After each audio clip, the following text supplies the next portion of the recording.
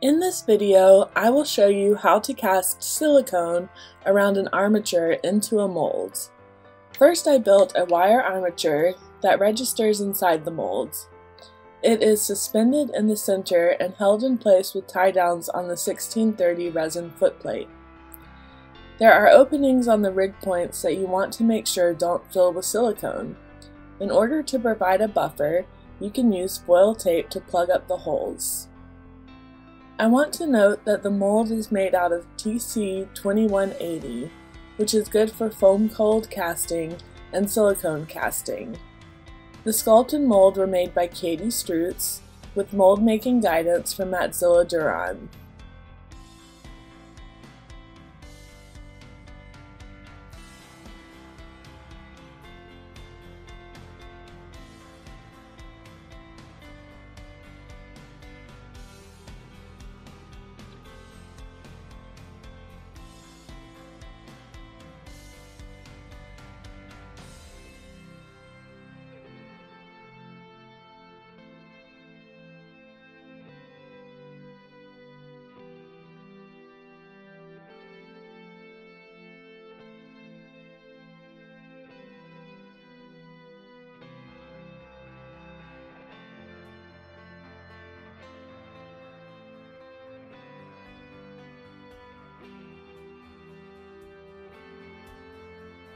Once you have the foil tape in place, paint the armature with cell vinyl in the color of the silicone pigment you will be using for the skin.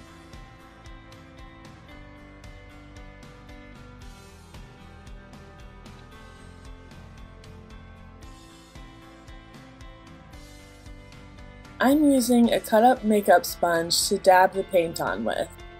This will ensure that the darker color of the armature doesn't show through the silicone. You can also use acrylic paint in lieu of vinyl cell.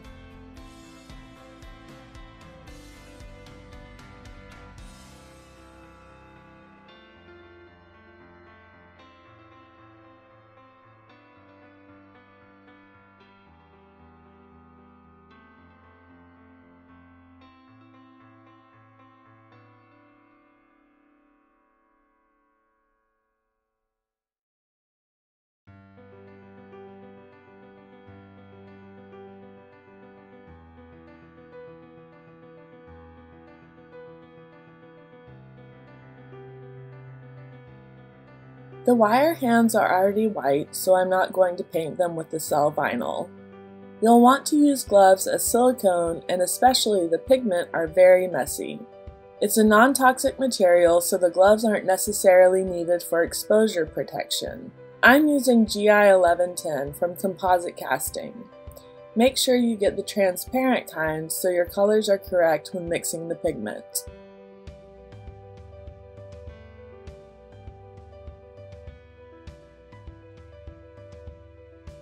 The silicone will come with an activator.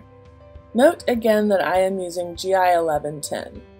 I will not use the activator that comes with the silicone.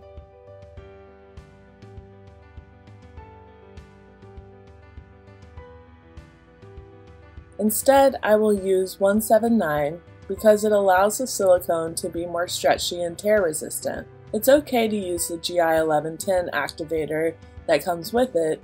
It is just industry standards to use the 179 that was researched and developed by Shea Bordeaux at Leica. You need a gram scale for measuring out your proportions. Take a bucket and zero out the scale. You want to see the line on the scale and the zero line up.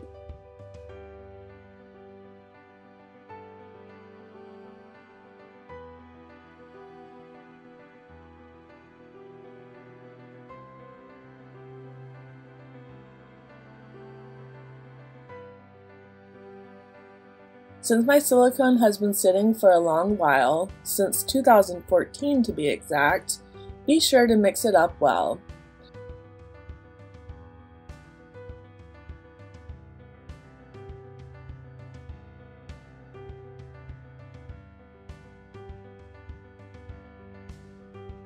Use a paint stir stick to get the silicone into the bucket. This is much cleaner and calculated than directly pouring the material out of the bucket.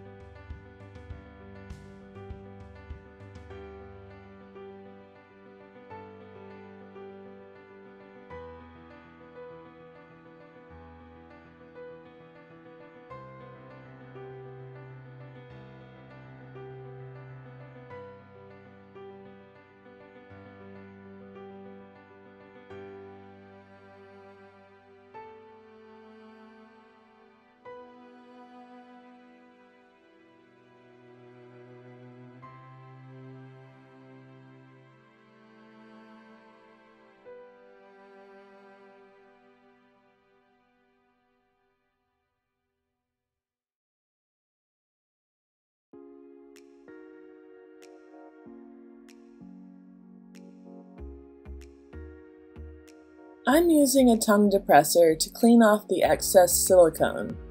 You want to save every little bit you have because it is an expensive material. I clean the stir stick off with a paper towel so that I can reuse it in the future. I have just eyeballed how much silicone I think I will need to cast and seam the body. Now it's time to find out the weight of the material, which we call the base.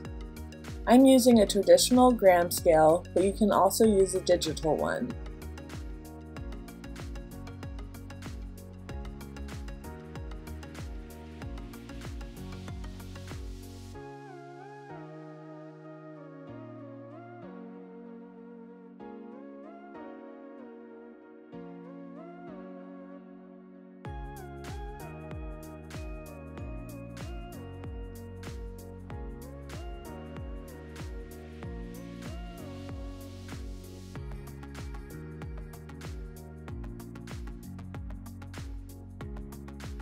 I write down the weight of the silicone and then determine what the ratio is for pigment.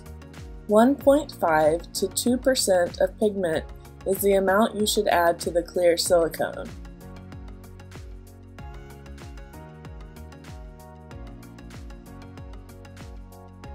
Multiply the base, which is your silicone, with 2% to get the pigment weight.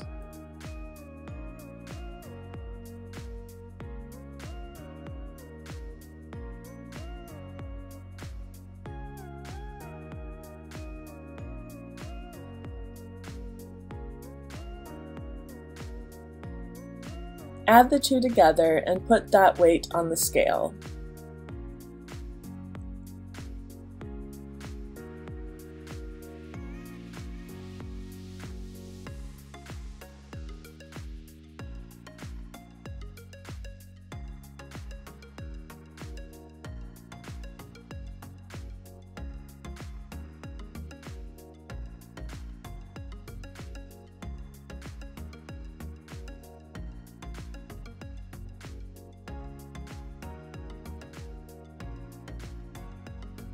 I'm using a product called Silk Pig, which stands for silicone pigment. This stuff is very messy and gets everywhere, so be careful when using it. I'm using white pigment instead of a flesh tone because this particular character is a ghost. Using a tongue depressor, add the pigment to the silicone so that the scale ticker lines up. I brush the pigment off of the tongue depressor with a toothpick.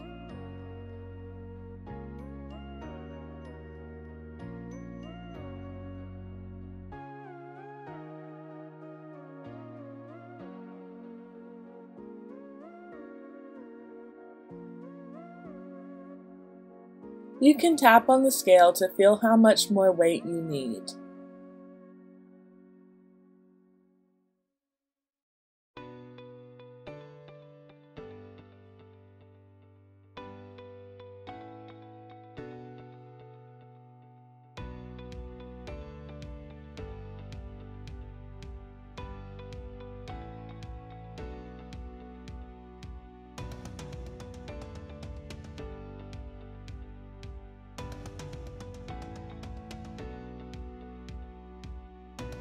When mixing the pigment into the silicone, I like to start with the sides and avoid putting the paint stir stick directly into the pigment.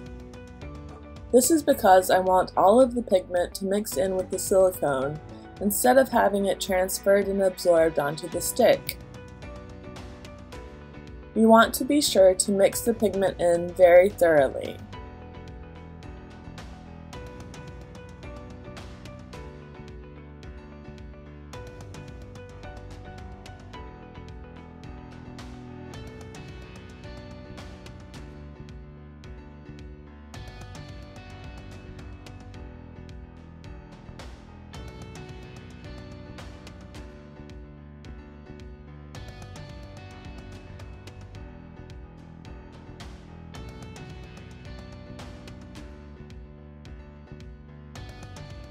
Now I'm taking out some silicone and putting it to the side. I will use the smaller batch when seaming the lines left over by the two-part molds. Silicone will never cure on its own without the activator, so this smaller batch will keep forever.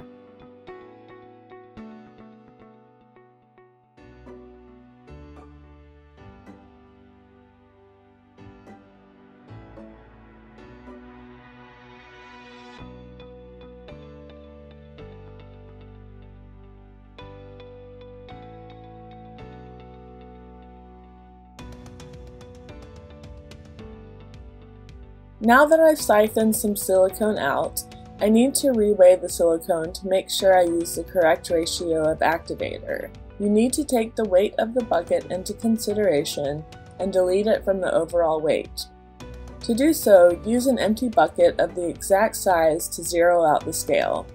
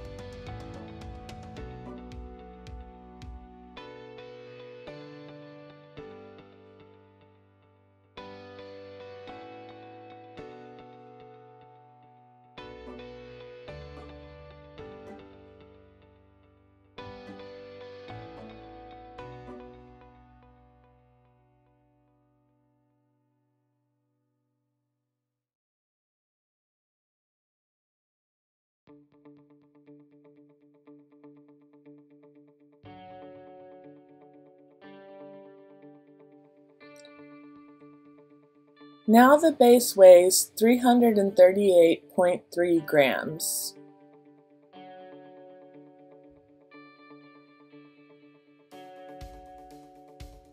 You want to add 10% activator, which comes out to 33.83 grams.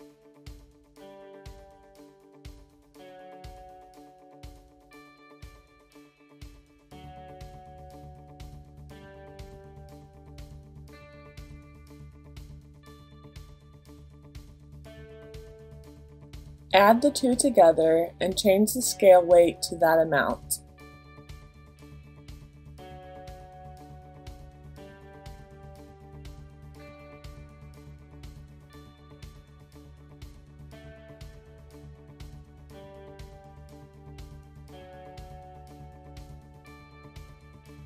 Mine is 372.13 grams.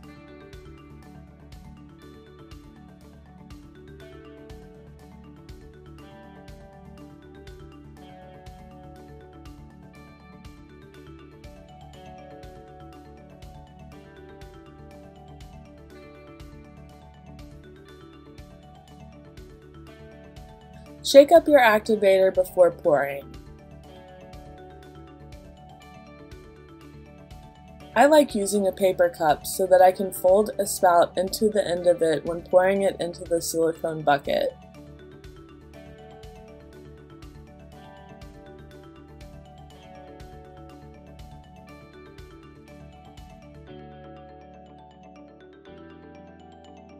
Prep the mold for casting by opening it and removing the armature.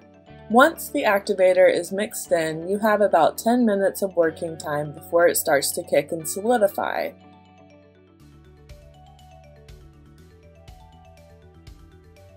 You will fill the back half of the mold with silicone first, and then the front side. Prep your curved nose syringes by cutting the tip off. Otherwise, the tip of the hole will be too thin to properly extrude the thick silicone.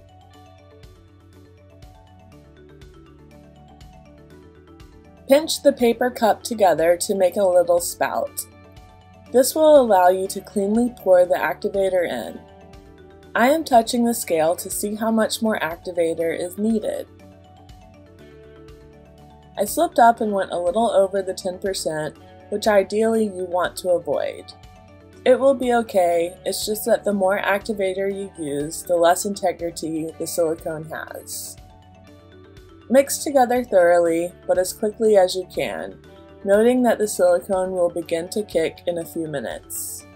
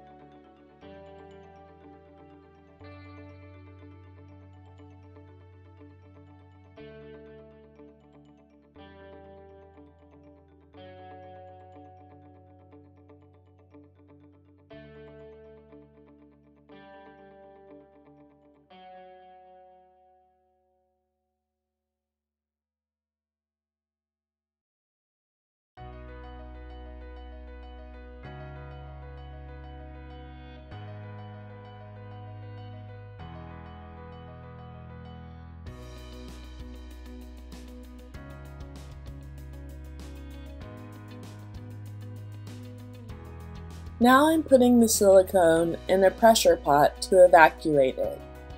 This will remove the air bubbles you just added in during the mixing process.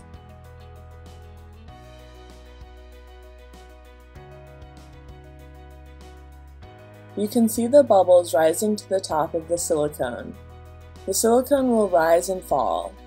I'm letting the pressure out to let it drop before it spills over the sides of the cup, but still giving it time to drop on its own accord.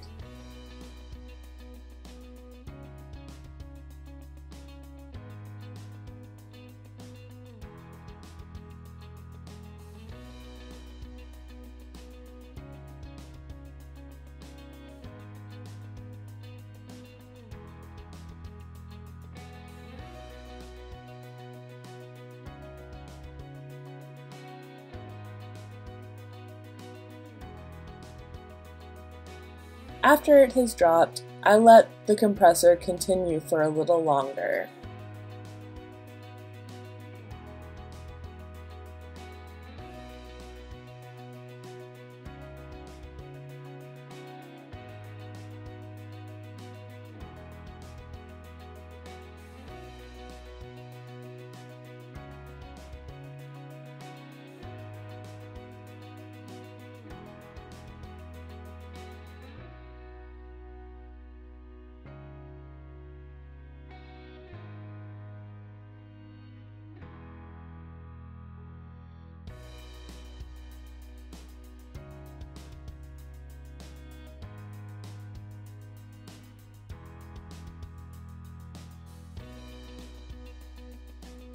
When you are done, turn off the compressor and let the pressure out.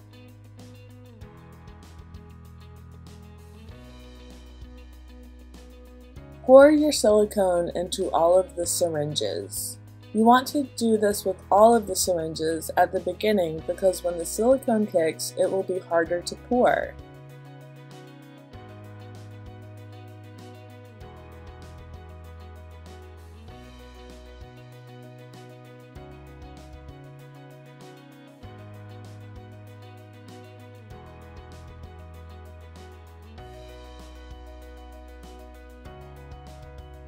Place the syringes nozzle side up so that the air bubbles will rise to the top.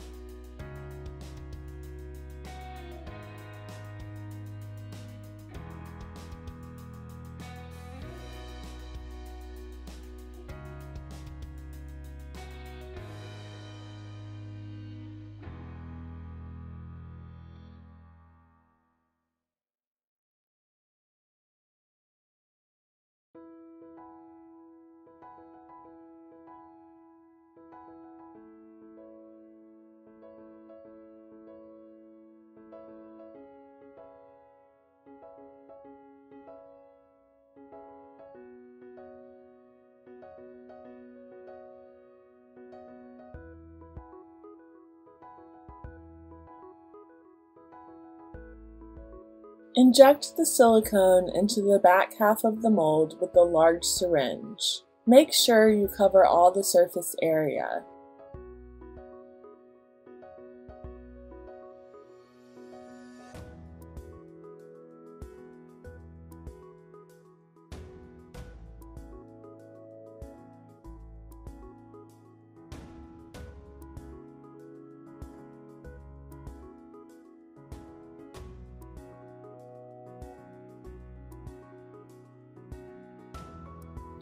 Use the smaller syringes to inject the fingers and hands.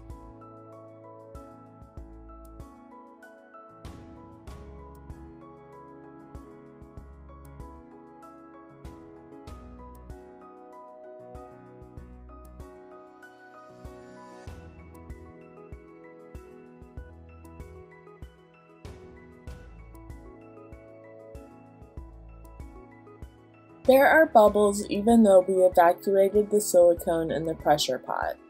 Pop them open using a toothpick to ensure there will be no imperfections in the final cast.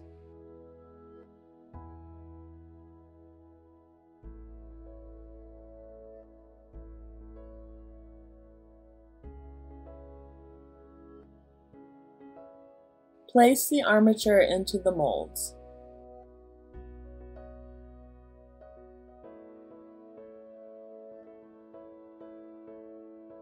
Refill your large syringe.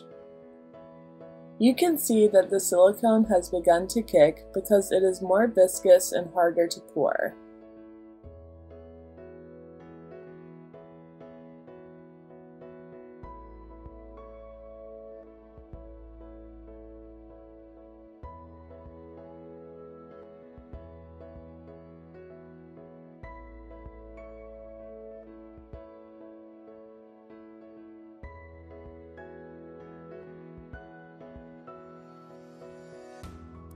Inject the front side of the molds.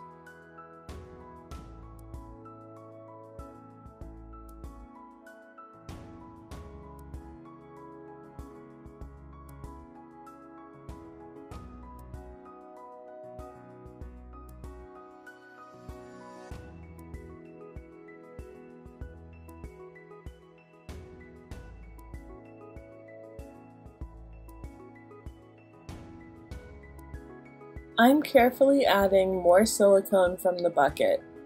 It's messier and is spilling over the sides, but it should be okay.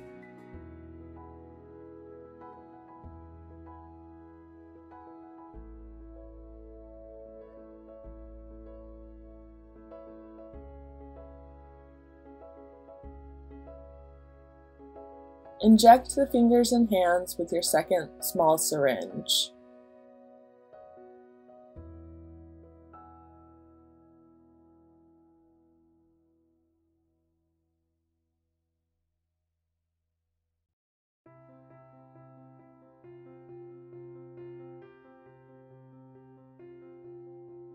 Don't forget to pop any bubbles that may arise.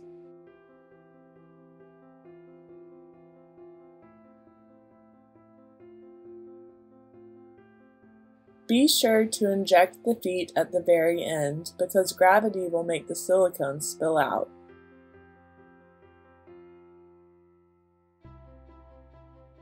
Put the two sides of the mold together and clamp shut.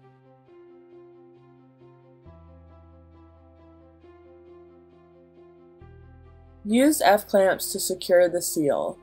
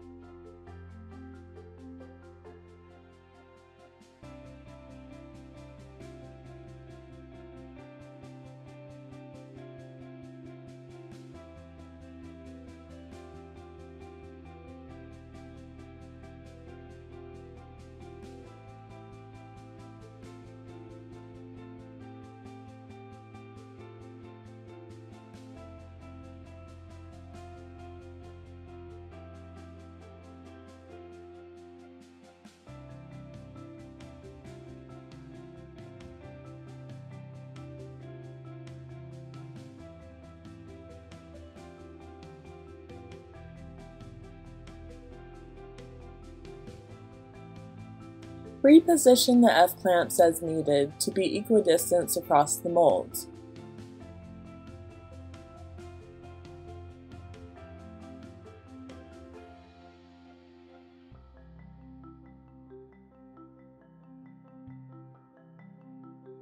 Let the silicone cure overnight. Make sure to let the mold sit upside down while it cures. This is because bubbles will rise to the top, and it's better to have them in the feet and legs that are covered with clothing instead of the neck or chest.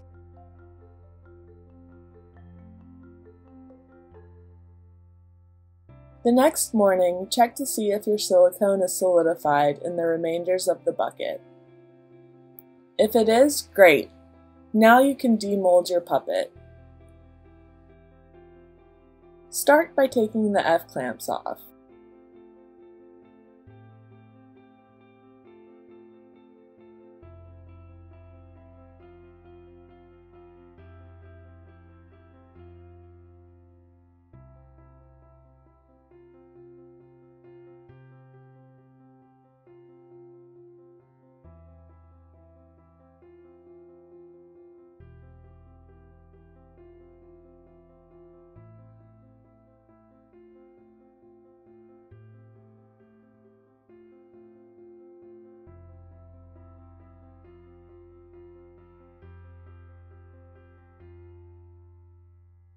Use the screwdriver to pop open the mold utilizing the pry points.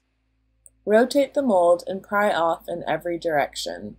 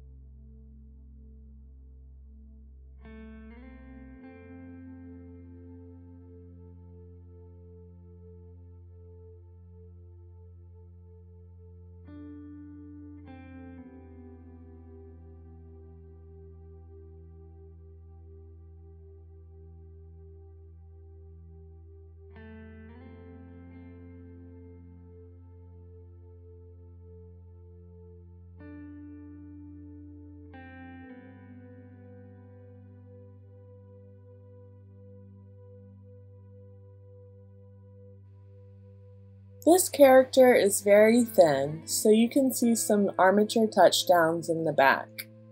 This is very normal and isn't a big deal because it will be covered in clothing. Other than that, it's a pretty solid cast.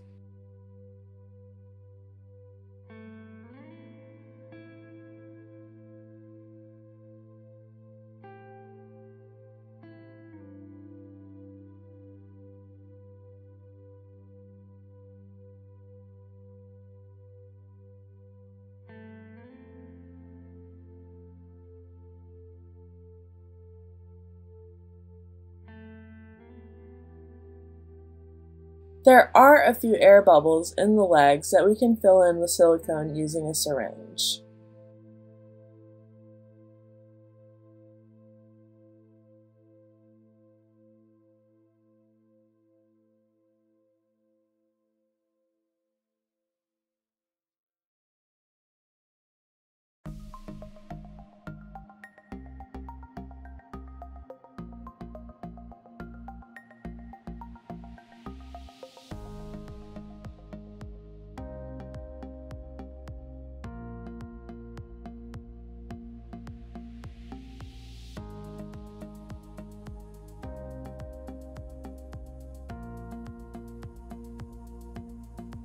Once you've removed and examined your puppet, brush baby powder over it.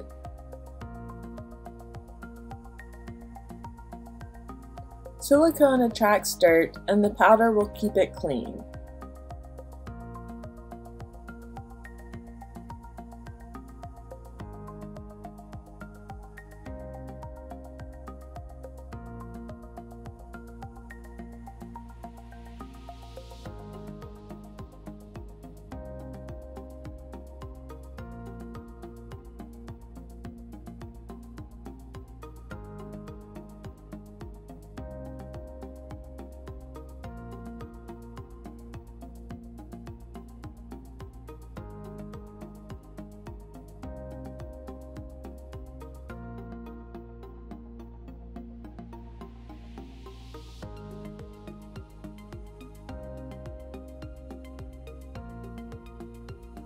The next steps are to clip off the flashing, buff, and seam the body.